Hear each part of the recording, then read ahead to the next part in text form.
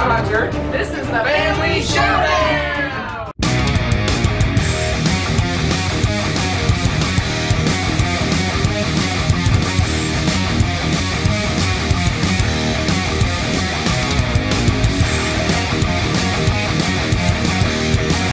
Welcome back, folks. Rebecca and Hunter here for Family Showdown, and today we are doing my top 100 games of all time. This time we're doing 90 through 81 with my fellow adventurer and heckler Hunter helping me go through my list. We'll see if we can break his heart again. If you didn't watch the previous one, there were some upsets. Mostly just him. But there were upset things going on. So we're going to see if we can mess with him some more. Oh, because dear. as we all know, I'm like super mega omni gamer, and he's starting to turn into heavy gamer. So what we like in a game... Was that a weight joke? Oh my. Why do I keep you around? It's already started. We haven't even talked about the games yet. That's what you're here for, right? Okay. So my number 90. This will make you cry too. Oh It dear. always does. Oh my. Because technically, it's a kid's game. Ooh. And that is Outfoxed. Oh my. Now, normally I would not put a kid's game on here, but the gaming experiences that we have had with this game are fantastic. It does not insult the kids' intelligence. You know, it's a cooperative game, but they have to piece together. It's kind of a whodunit, and they're finding out who the guilty fox is, and they have to use, you know, process of elimination, but the clues that they have, and work together to get the clues in the first place. And every time we've had a really good time. We haven't even won all of our games, and we've tried it at the more challenging levels. It's a really fun game. I highly recommend this for families and kids. It's 2 to 4 players, and it goes pretty quickly. Probably, I think it says 20 minutes on the box, and that's probably about right. It's a really fun game. The girls love this game. They absolutely love it. Yeah, it's an amazing, amazing kids game. And we had a good time playing it too with them. Yeah, So, yeah. Okay, I'll let it slide. Exactly. Once. Totally worth it. This is your one pass. My one pass? Oh, so Champions in Midgard wasn't my one pass? No, one pass at a kids game. Oh, okay. There's no redeeming that. So that was my number 90. My number 89 is Suburbia. I am a fan of tile placement games, and this is city building and tile placement, which I really enjoy. What's fun about this is as you're building your city, the tiles that you lay down, you have to think about what you're going to put next to them and what is already there that you will be neighboring those, because you can get extra benefits or some kind of negative effect based off of what they're touching. And it also has things where you're building sidewalks and stuff like that.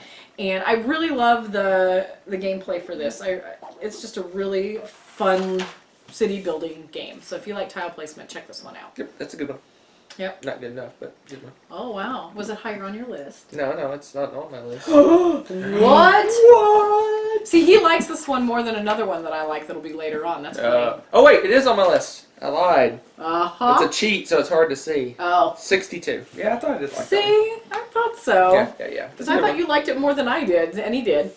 So that's Suburbia. That's my 89. My number 88 is a family game.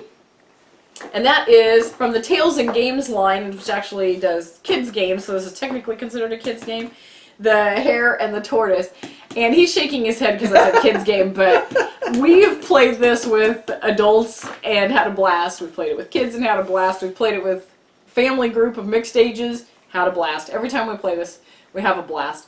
And some of the little perks to it, I love the Tales and Games line for their clever boxing. It's set up to look like a book, and it's got the magnetic clasp, and all the pieces fit nicely into this little book. And it's just a simple racing game. You've got a little racetrack that you build on the table, and you're placing bets down to, well, not placing bets, you're placing down cards that give you the movement and how much you move the animals, and you secretly, at the beginning, are trying to plug for 1 or 2 animals to win, and depending on if they got first, second, or third place, they get a certain number of points, and then the most points you have at the end, you win. And it's just a lot of fun. our girls really love this one too, and it's been a hit with everyone we've played this with, and it's great for all ages. Yeah, I mean, I make fun of it. This is a kids game, but actually, this is one of the type of kids games I do really enjoy is that it works well with adults. Adults could play this game and have fun with it. We have and do. So it's a kids game that plays well as adult. Whereas Outfoxed is an awesome kids game, but the adults are kind of along for the ride, right? Yeah, that is definitely the case. Yeah. That's a parenting experience right there. But this one, yes, you can have fun with gamer friends, non-gamer friends, because this is a good gateway game. Because it's easy to teach to anybody. So that one, the hare and the tortoise. Yeah, I won't begrudge that one. Yeah, exactly, because it's awesome. Okay. So now we're on to my 87, and this is another one that we would consider a family weight game, but it's not sold in the kids game section by any stretch, and that's Takenoko. And yes, some people might consider that a kids game because it looks like a kids game. It's got a little panda that you're moving around and building up bamboo, but it's got enough tactics to it that adults play this, and we've had, again, a blast playing as families, just friends, gamer friends, non-gamer friends. This is a great gateway game, and I think it's around for the long haul. It's just a really cute game. The pieces are beautiful, and I'll show you really quickly because it is just so cute. Don't look OCD, some of the pieces got mixed. Oh my. But the bamboo pieces, they're really brightly colored, they're really cute, and they stack up really nicely. And here's the little adorable panda, so you can see him. And he moves around and he eats some of the bamboo. And you have goal cards that give you victory points. So you have to have the panda eat a certain number of a certain type of bamboo, or you have to have a certain number grow in the garden. So you have the gardener move around and help water them and help them grow. And you also have points, cards based off of what color tiles you lay down in a certain pattern and things like that to get different points, and whoever gets the most of those sorts of cards accomplished at the end wins. Very fun game. Yeah, it's another one kind of along the lines of the Hare and the Tortoise, where it's kid weight-ish, but it's fun for adults to play. Absolutely. Yep. And there's some mega deluxe version out there. I don't know how horribly expensive it is, but it's got a ginormous, how big is the panda in that thing? Yeah, it's a ridiculously huge game, and it's got beautiful pieces made out of bamboo and stuff, and just ridiculous. So if you really get into the game, there's a deluxe version for that. So that one is my 87, Takenoko. And now we're moving on to my 86, which is the meanest game we own. Oh, geez. And that is Survive, Escape from Atlantis. If you don't like Take That games, this is not for you. This is the most Take That of Take That games, because that is what this game is about. You have a whole bunch of your little meeples on an island, but the island is disappearing as this volcano is getting ready to explode. So you have to jump across the ocean to another island for safety. In the meantime, there are sea monsters and whales and sharks. They're going to capsize your boats, eat your little dudes as they're swimming away, or both, all of the above. And so of course you're sending you can move the monsters wherever you want. So you're moving those away from you and toward the other players, right? And that's what happens in spades in this game. So it is a very mean game, not for the faint of heart, but very hilarious if you have thick skin and a sense of humor. Yeah, it's 100% Take That. I mean, it really is a brutal game. And you have to play with the right audiences, because we tried this with our oldest daughter, and she was in tears halfway through the game, and she's too soft. Packed it up and put it away. But if you get a group of friends together to play this that love, ragging on each other, and it's just a hilarious, fun experience. It's fantastic. So yes, definitely check out Survive. Thank you. All right, and then my next one is my number 85, and this is a recent acquisition for us. One of you actually, I think, recommended it to us too, Yep. And that is Targi. This is going to become, I think, one of our go-to two-player games. Yeah. And I have a feeling that the more we play this may go higher up on my list, just because of it's really portable. It doesn't take up too much space on the table. And it's a really fun game. You lay out a tableau of cards in the middle. The border cards are always the same, but the cards that are inside that change. So the game is not going to be the same from game to game. and you're doing worker placement, but it's set up like Automania, where you've got your people set up, and then where they crisscross is where the action is. Yeah. So that's really fun, and so you're picking these actions and trying to get resources and juggling all of that and get the most points to win, like every game. Yep. And I really like the 2-player interaction with this. This is Yeah, great. it's a great little quick-ish. I mean, it's about an hour or so. Yeah. 2-player game. It's just a great, fun little kind of resource gathering, good victory point getting, Yeah. quick little easy game. And I think it's quickly, as we get to play it more, I think it's going to become more addictive, and we're going to. Yeah, I was just looking at my list and. Well, we didn't have it. Right, when I'm we just made your list. saying whether it would make my list, and I'm just looking at my list. It probably would have made my list if I played this before.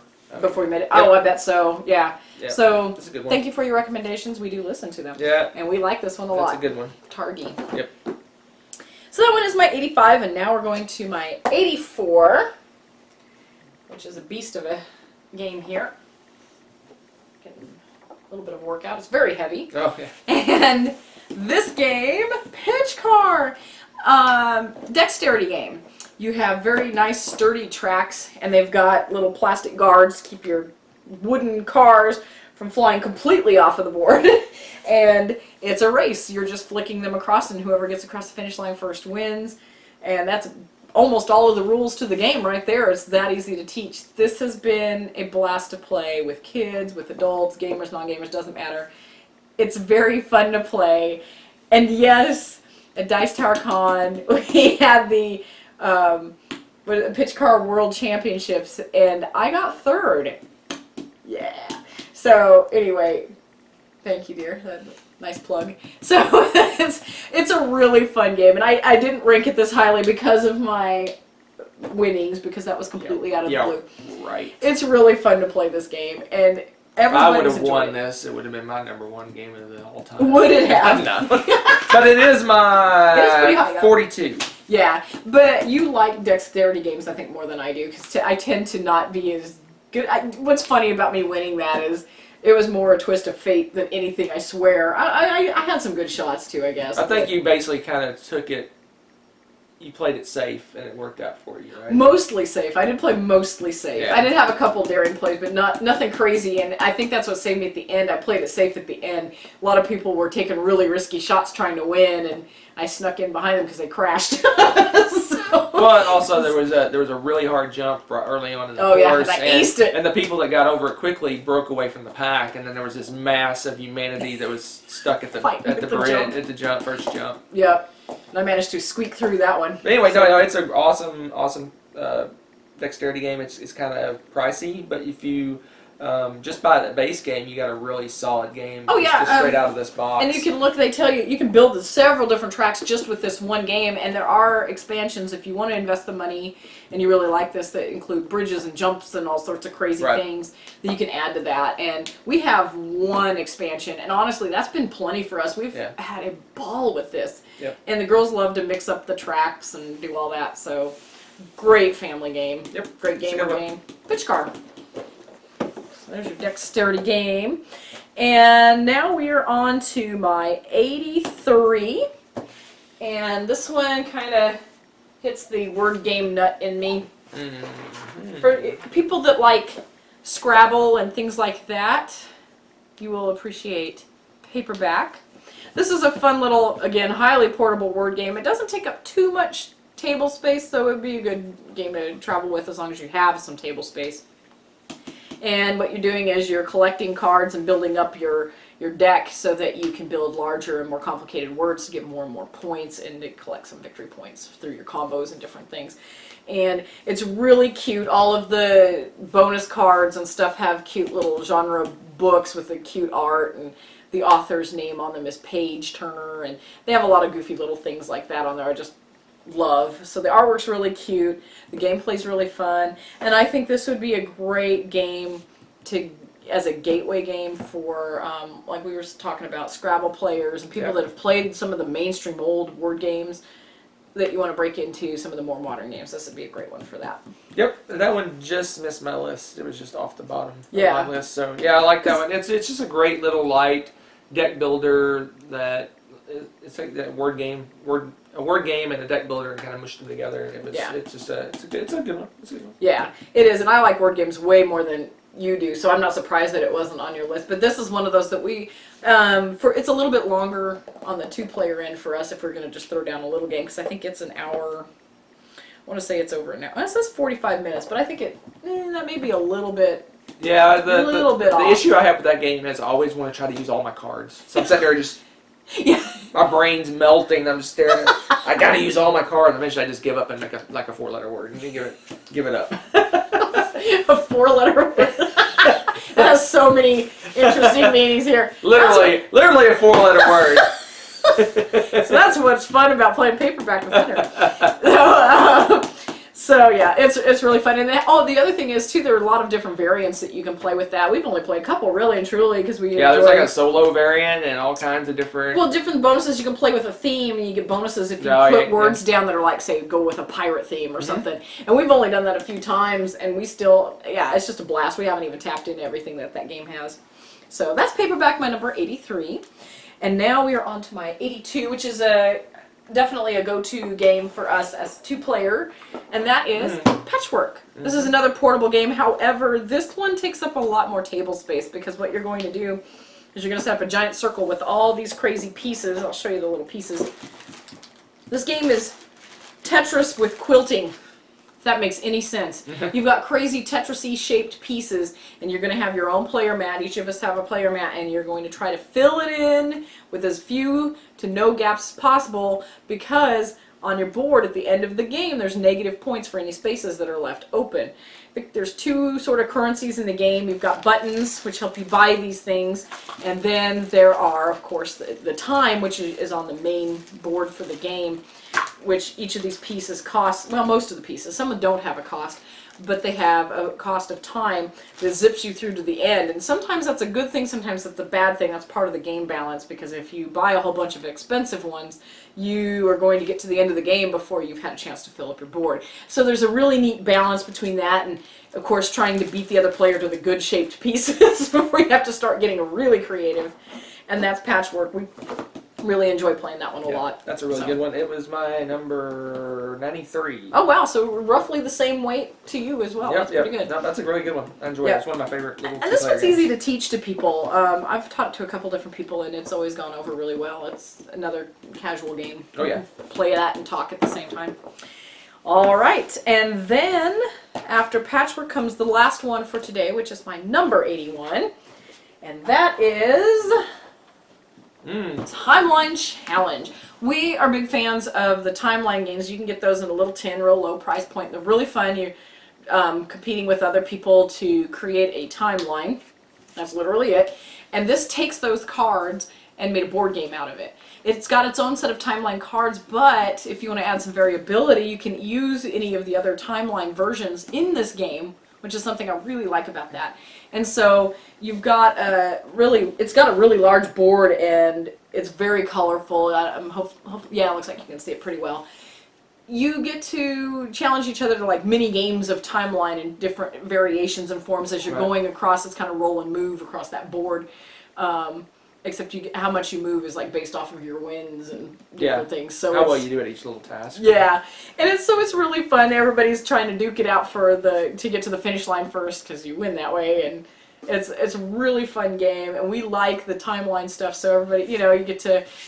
It's a learn as you go game too, because you're doing all these different dates of major discoveries or who did this and that, and I like the fact that it's a really fun game on top of a learning game, which is really rare to have both. Yeah, it takes that little simple little timeline card game and makes a full-blown board game out of it, which I like. And like you said, you can mix and match whichever sets you want. You can even go crazy and mix them all together, which we haven't done yet. Yeah. Someday we'll get crazy. We will, yeah. I just, when you mix them all together, I think there's no going back. I wouldn't want to resort those. I wouldn't want to resort all those, try to figure out how to resort all those cards. And that would be a pain, but I think it'd be fun to have, an invention and then some Americana and then like a, discovery, and it's just a complete mesh of everything. So someday we'll do epic timeline challenge. Yeah, it's pretty epic without that too. Yeah, it's fun. So- It's a fun little game. It's got these cool little boards that you do your little dates on and stuff. It's really Yeah, the individual player boards for Yeah, that are fantastic. I really love how they tricked up this game. Yep. So if you like the timeline game and you want to mix it up a little bit, definitely check this one out. Did I mention that it was my 95? No, you did not. Yeah, it's my 95. Okay, that doesn't surprise me because we really enjoy that one. And this is another good family game too. Yep. So that is my set of 90 to 81. And come back again soon for my next set of 10. See you later.